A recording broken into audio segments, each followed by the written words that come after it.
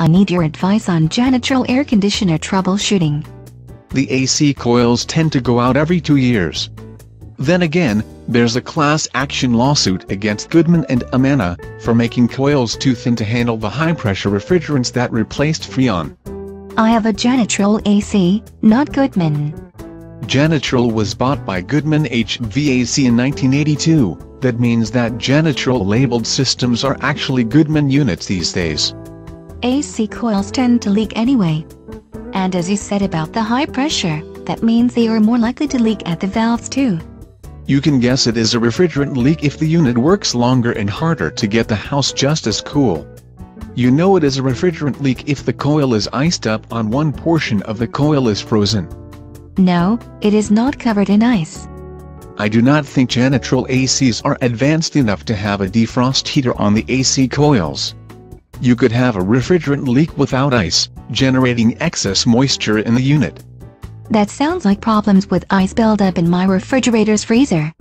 We learned about the excessive ice when the defrost heater kicked in, generating more meltwater than the drain could handle, causing it to flood. If the drain pan cannot handle the condensate, causing water to accumulate in the bottom of the unit, that may be a sign of a refrigerant leak. Or a sign I need to replace the air filters that traps moisture around coil that is otherwise vented outside. In theory, really bad airflow around the coils could cause it to freeze too. However, that's easy to diagnose, based on how black the air filters are. They probably do need to be changed. If you hear banging around the compressor, you may have a refrigerant leak. If you hear bubbling and popping, you know it is a refrigerant leak. What else indicates a problem, specifically a problem that is not a refrigerant leak? If the AC is on fire, you know it probably had an electrical problem. An AC on fire is not consolation for knowing what's wrong with it, and a motor overheating could cause it to catch fire, not just an electrical short. Most ACs have sensors to monitor the unit's temperature and shut it down if the motors or unit exhaust get too hot.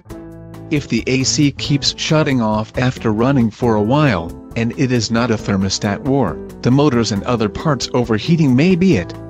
How could I tell if that's the issue? I mean, it is going to be hot under the summer sun. The AC should give you error codes on the control panel to show that it shut down because something was too hot. And the error code says whether it is an electrical short, fan motor, compressor or so forth.